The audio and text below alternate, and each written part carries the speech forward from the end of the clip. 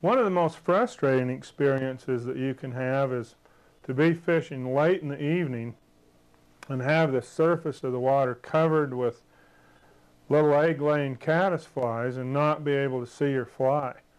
And I've found that a spent partridge caddis is one of the most effective flies to use when this occurs, but it's difficult to see. And so I've tied a fly with a little parachute on it, a little parachute partridge caddis that really solves the problem. And for lack of a better term to call it, I call it an EZ Caddis because it's easy to see.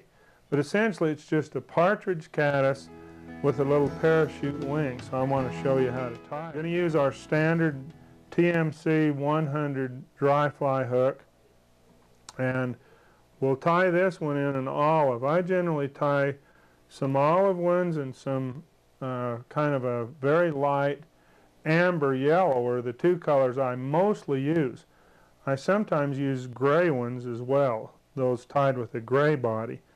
And to start out with, we're going to tie the body on using a Antron dubbing blend. This is in kind of a light pale olive. And the Antron gives a lot of sparkle to it and also gives it kind of a rough, buggy look, which is typical of caddisflies. And we only need to go about half the length of the hook shank. That's the one thing you got to really be careful on this particular fly, is that you don't crowd the head too much, because you've got to allow plenty of room to tie in the wing and also the little parachute post up near the head. The first thing we're going to do now that we've put our body on is tie an underwing with Antron yarn. And I'm just going to pull one of the plies off of this yarn and tie it in right in the middle of a, I just used about a 1-inch piece of this yarn, and then I'm going to fold it back, and that way I'm going to reinforce it so that it doesn't pull out, and also it gives it more of a little tent shape. Now we've got the underwing on there, I'm going to use my little comb and see if I can rough this up and make it look a little more buggy-like and get all those strands combed out of there. That looks nice and rough. And then we're going to cut this on an angle and kind of make a little tent-shaped wing out of it. Boy, that looks just like a caddis wing without doing anything else to it. That wing, by the way, needs to extend back about the same length as the width of the gap past the bend of the hook. As I'm going to take this partridge skin and I'm going to pull a couple of feathers off of here. These wild birds really have excellent feathers for wings of dry flies. And the reason they're so good is they really hold their shape, even when they get wet. And you can use grouse of various types, quail, even pheasant feathers, but they're all really good, and they also have a very nice look to them with the mottled appearance, which most caddis have, or many caddis have. Now I've got 2 feathers here, and I'm measuring them for length and tying them so that they're just laid right over top of each other with the curvature the same way.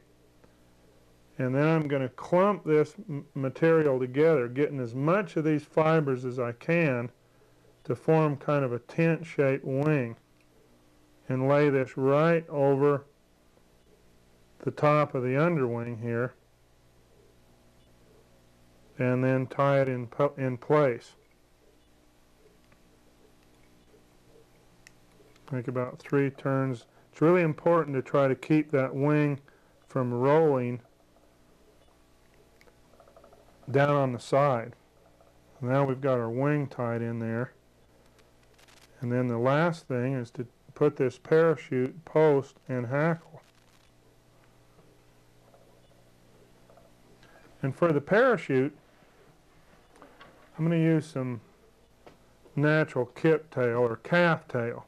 You can use calf body hair, which is a little straighter and easier to work with, but it's not as full. And there's other materials you can use for a parachute. I'm not necessarily convinced you have to use calf tail, but that sure is good material for parachute flies.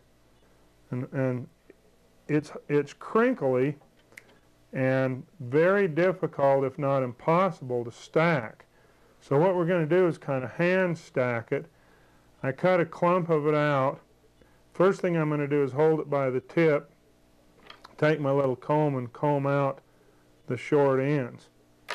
Now I'm going to kind of hold it flat where I can just eyeball it and slide my fingers out, take the longest fibers and just pull them out and then lay them back in place. I'm going to do that about 3 times. And that way I've got most of the hair generally about the same length. Just pick out those that are too long. And then we're going to hold it by the tip now of the wing and come back and make one last pass with our little comb and get the shorter ones out again. And we've pretty much stacked that now so that it's about the same length all the way through. All this is going to do is give us some added visibility, and so don't make the wing any taller than the length of the body.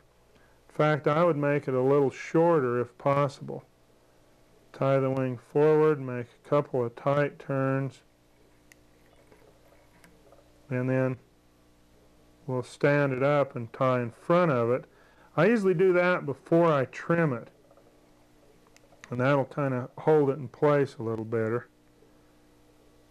We got this right in front of the wing, so we have to be real careful when we cut the butt portion off that we don't come back and cut our caddis wing off of there.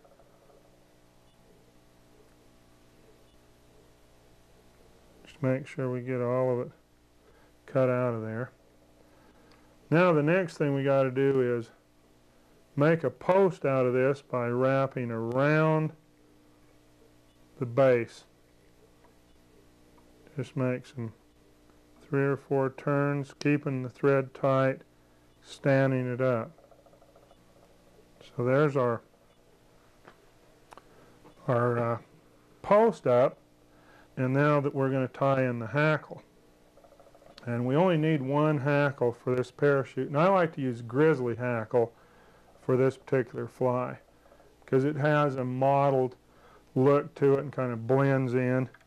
To make sure I have the right size, then we're just going to cut the web part out, strip a little base on there, and with a parachute I like to tie the hackle on the opposite side of the wing because I'm going to wrap around it counterclockwise. If this were a dry fly that I was going to wrap conventionally, I would tie the hackle on my side. So I tied it on the opposite side and then make a couple of tight turns to keep it from coming loose, and then we're going to wrap a little bit of more dubbing to cover up the butt of the wing I just tied off there.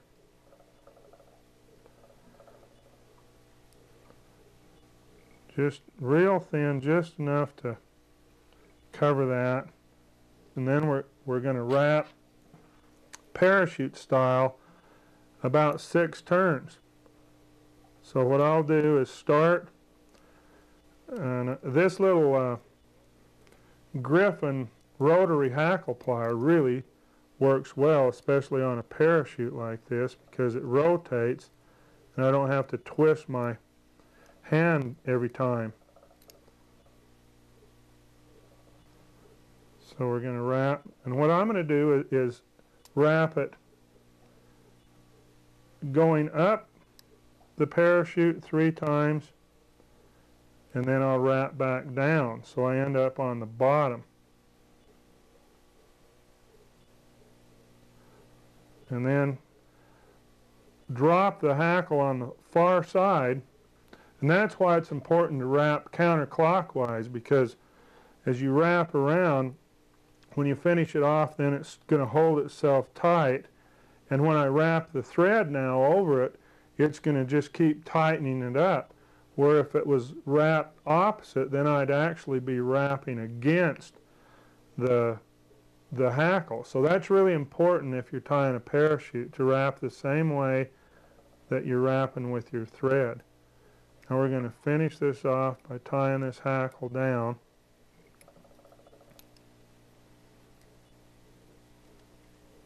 Now I can hold this all back out of the way and wrap right up next to the front of the wing, and then allow a little bit of room still to finish off the head.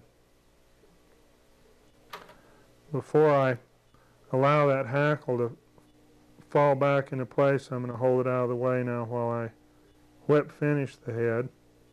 So now all we've got to do is come in there and cut the thread, and we've got a really nice fly now that we can see. Even on those dark nights when those caddis are out, you can be one of the madmen that are out there fishing